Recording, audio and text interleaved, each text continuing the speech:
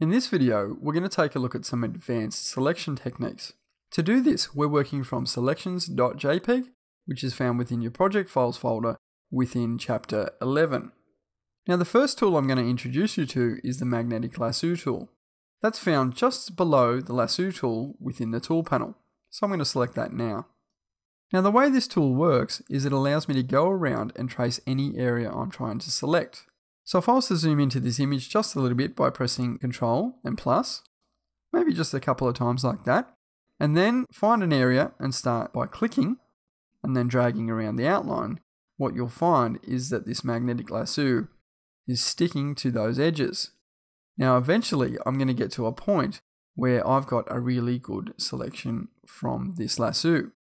It does take a bit of patience to go around, and you'll find when you get to a corner area, you may just want to click once and then resume on your way.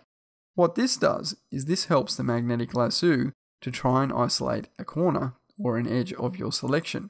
So I'm doing this in every corner that I come across, just like this. Now if I want to finish this selection, I'm going to come down to the first point and just click once, and now you can see I've got a very good selection just by tracing the outline using the magnetic lasso tool.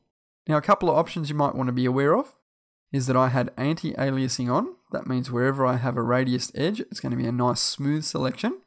And if you find when you're working on a particular photo that you're not picking up the amount of areas that you really require, you can change the width and also the edge contrast and frequency to give you a better selection edge. Now I might just cut this to a new layer by pressing Ctrl J. If I turn the original background layer off, you can see that's done quite a nice job. I'll turn the background layer back on, and I'm going to double click on this layer name here to rename this magnetic lasso. I'll click on the layer here just to accept that, and then I'm going to reselect my background layer. Now we're going to take a look at making a quick selection. Now the quick selection tool is found just below the lasso tools. I'll zoom back out by pressing Ctrl 0, and what you'll find, using this tool, I can go around and select just by brushing any area I like. Before I start brushing though, I'm going to make sure I have my options set correctly within the options bar. Auto Enhance needs to be on by default. This is going to give you the best possible selection edge that's smooth and not jagged and doesn't have any steps at all within that selection edge. So now that I've got that on, if I come down to my artwork and click and drag, what you'll find is that eventually Photoshop Elements will snap into position and find just the areas of the sky that I'm trying to select. You can see there I clicked once again and I added to that selection, and that's because I had this option here selected within the tool options bar. So as you can see, I've now selected the sky, but really I'm wanting a selection of the church itself.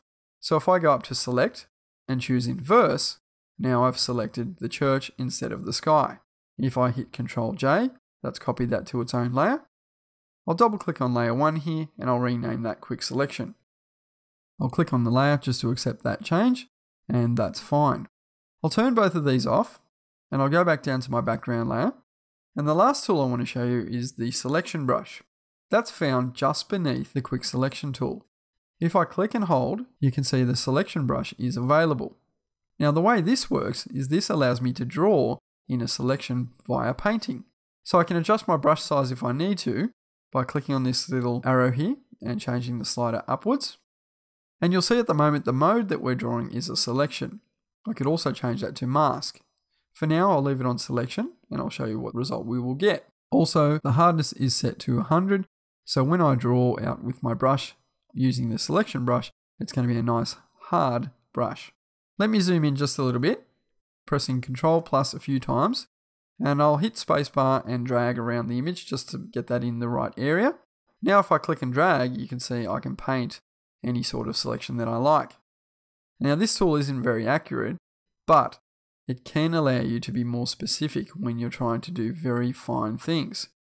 You will need a steady hand and you will need a bit of patience as well, and I just wanted to bring your attention to that tool and to show you that it is available. However, you'll find most of all with the quick selection tool, you'll get a really good result. If that doesn't work, you might want to try the magic wand tool.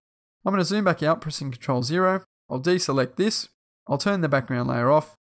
And there we have a nice cutout photo using the quick selection tool.